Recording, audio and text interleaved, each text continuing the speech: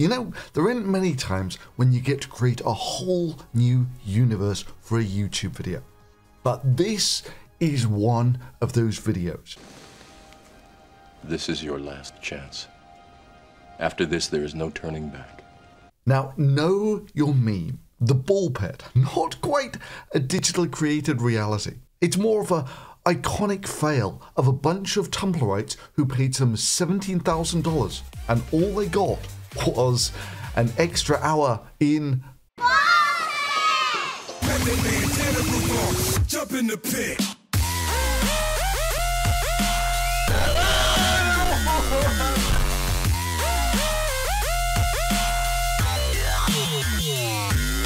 Now, you might be rightfully confused as what the hell does our bull pit have to do with digitally creating an entire universe? The grid. A digital frontier. Similar to the programmed reality of the Matrix. It has the same basic rules like gravity. I tried to picture clusters of information as they move through the computer. What did they look like? Or for that matter, what does any of this tell us about reality? The answer is everything. This is life in the ball pit. You think that's air you're breathing now?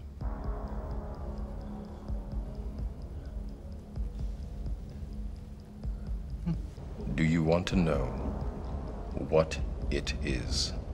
This, quite ironically, like the Matrix, is a computer simulation of what you're breathing. And I should know, I programmed it. You know, I wrote that program. Here it comes. So what did you think of her? Of who? The woman in the red dress. I designed her. And this simulation turns out to be a pretty accurate model of the real world. Ironically, this is not far from the truth. So what you're looking at here is about 5 billionths of a meter, 5 nanometers. The air you're looking at is at ambient temperature. The gas molecules here are all moving at about the speed of sound. How do I know that? Because that's pretty much what the speed of sound is. How fast these molecules are traveling. Now, if you're wondering why things traveling at about the speed of sound look so slow here, it's because time is running really, really slowly.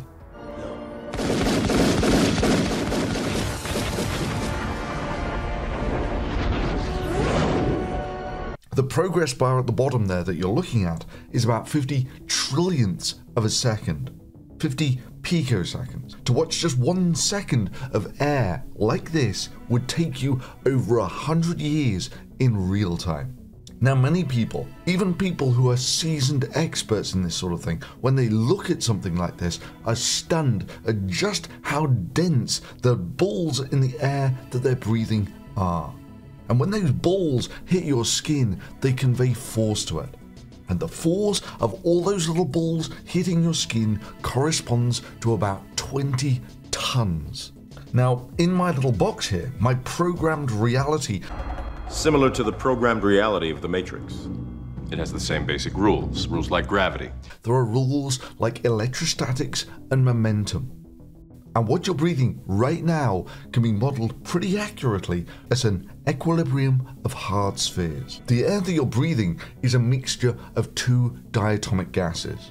It's about 80% nitrogen, those are the blue ones, and 20% oxygen, those are the red ones. And give or take 1% argon in pink. Your life essentially depends on this. To stay alive, you need about 1,000 billion of those red balls, those are the oxygens, every second. And without them, you die pretty quick. Breathe. Just breathe.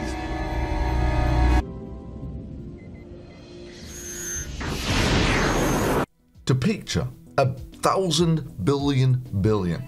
Imagine every single person on Earth holding one of those little oxygen molecules. Why not? And oxygen. For every man, woman, and child in Zion. That sounds exactly like the thinking of a machine to me. That's about 1 billion, 10 billion people, that sort of thing. nowhere near what we need to get to. So what we're going to have to do is we're going to take that entire Earth with the 10 billion people holding the oxygen molecules, and we're going to put one of those Earths in the hand of every single person on Earth. That's how many oxygens you need every second to stay alive. You need to consume so many of them. It's like Pac-Man on super steroids. If Pac-Man were eating molecules like this, red molecules at about 1 per centimeter, to eat all the oxygen molecules you need, he would be traveling about 1 billion times the speed of light.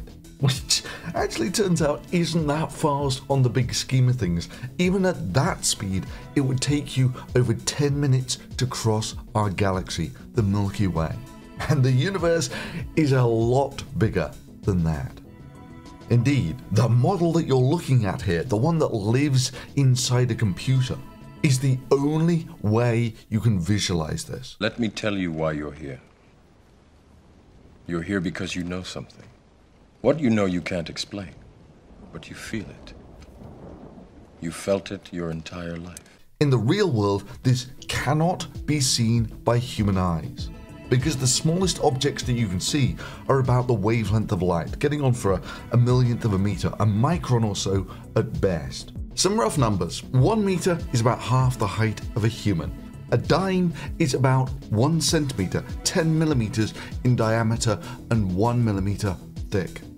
Now, if you zoom in 1,000 times smaller than the thickness of a dime, that's when you get to about the wavelength of light. That's about a micron, 1/1,000,000th of a meter. And just to throw that all into perspective, the wavelength of light that you use to cook in a microwave is about 12 centimeters. That's about 12 dimes stuck end to end.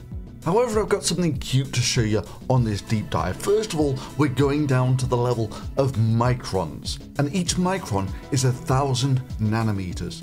The box that I've created here is about 50 nanometers in diameter, and the drop of water inside it is about 5 nanometers in diameter. I imagine that right now you're feeling a bit like Alice. Tumbling down the rabbit hole? And the little drop of water inside there actually has as many atoms in it as the rest of the box of air put together.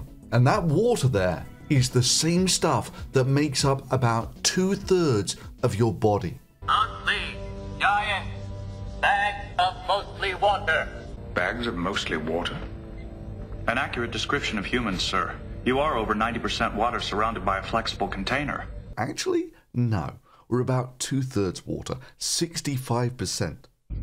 I shall pass it on to Captain Picard. So a quick summary. The box here is about 50 nanometers in diameter, and the little droplet of water in the middle there is about 1/10 of that, about 5 nanometers in diameter. Way too small to be seen with the naked eye or visible light at all for that matter. So the nearest point of reference here would be, say for instance, when you breathe out on a cold day and you see the condensation on your breath. The droplets of water that you get there are much bigger than this droplet of water. You cannot see this. The only way you can visualize it is through a computer program. Now, like I was saying earlier, without the oxygen, you die within a minute or so.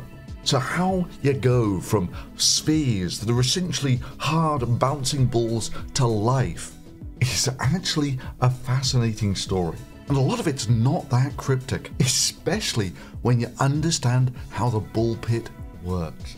A lot of this really isn't that difficult to understand. You can see it with the Mark I eyeball.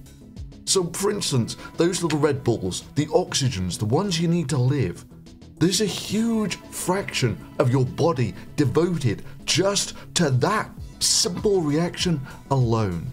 The lungs, the liver, the spleen are all geared up just to handling oxygen in water. And the reason why so much of your body is devoted to carrying oxygen can be seen with the Mark I eyeball in this simulation. Now, even though this is just a computer simulation, Welcome to the desert of the real. it actually replicates the physical properties of water in the real world very well. This whole field is something called molecular dynamics, creating the world of the real, one atom at a time, in a computer. Right now, we're inside a computer program? Is it really so hard to believe? But oddly enough, if you understand what you're looking at here, you'll understand more chemistry and physics than many who come away from a university with degrees. Like I was saying, this is actually a pretty good simulation. It emulates reality quite well. But you'll notice two things about the water. First, damn is that stuff twitchy compared to the sedentary motion of the air molecules. You know, the ones that are traveling about the speed of sound. And secondly, the air molecules don't conspicuously go into the water. They don't dissolve in the water. That's a problem if you're made up mostly of water and you need the oxygen to live. That's the water that makes up 2/3 of your body. And let me tell you, probably the most important thing about living in the bulkhead. This bulkhead, the one that you're looking at, which is fairly comparable to what you're breathing now, is at equilibrium, which means that every particle has, on average, the same energy. Incidentally, if all the particles didn't have the same energy, say for instance a bullet was fired through this air, what happens is that bullet hits the air molecules, and in the process of doing so, it transfers some energy to them and loses some itself. Essentially, this is what air resistance is. And that process continues until the system reaches equilibrium, at which point every particle in the system has, on average, the same energy.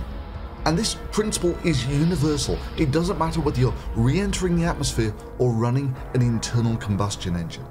It's all about either fast gas molecules hitting big, slow objects and accelerating them, or big, fast objects hitting slow gas molecules and accelerating them. No. I don't believe it. It's not possible. I didn't say it would be easy, Neo. I just said it would be the truth. When you understand how the ball pit works, everything starts to make sense. So that's it. The hydrogens on the water molecules are very light, and seeing as they have the same energy as the other particles in the system, that's why the surface of water here looks so angry and agitated compared to the relatively placid looking air. You'll also notice that when the gas, the either oxygen or nitrogen, hits the surface of the water, it sticks most of the time. And then, after a short period, it gets ejected from the water surface, and it almost never goes into the water. An awkward thing to look at when you know that you need oxygen in your body to live. Because I don't like the idea that I'm not in control of my life. I know exactly what you mean. Now, the most obvious reason for this you can see with the Mark I eyeball. The water molecules stick to each other like crazy. They're kind of like a big ball of magnets. So the surface of the water droplet is covered with water molecules, but they're stuck there so rigidly that they almost never leave. However, the gas molecules, they will often stick to the surface of the water, but they're only held there really weakly, and they'll get kicked off again very easily. And you'll also notice that the gas molecules almost never go into the actual droplet of water itself, for the obvious reason that you've got to pull all those water molecules apart to get the gas molecule in there. And this is the practical reason why oxygen is so insoluble in water. So if I were to give you a litre of air and a litre of water saturated with oxygen from the air, well, the numbers vary somewhat with temperature, but more or less there is about 1/50th of the oxygen in a litre of water than there is in a litre of air. Now, even when your body puts in this huge amount of effort, mostly with this protein called hemoglobin, it only manages to mostly recover the density of oxygen that you get in air. But that's still about 50 times better than you would have if you didn't have any hemoglobin and were just relying on the regular solubility of oxygen in water. And just so we're clear how much effort your body puts into transporting oxygen, that's one of the oxygens, one of the little red balls that you need to get out of the air. And that's the protein, hemoglobin, that's used to transport it. I mean, even with a precursory inspection, it's bloody clear that there is an awful lot of protein and not much oxygen. But that only solves the problem of getting the oxygen to dissolve into the water by making it stick to these big proteins. You still have the problem of getting it into the water in the first place, when you can see that it's really rare that the oxygen molecules will go into the water. Once they're in the water, of course, they'll stick to the hemoglobin, and that's fantastic. But how do they get in there? Well, your body does this by having a huge surface area of lungs. Your lungs have about the same surface area as a tennis court. Welcome to life in the bull pit. So if you like that and want to see more like this, let me know in the comments below.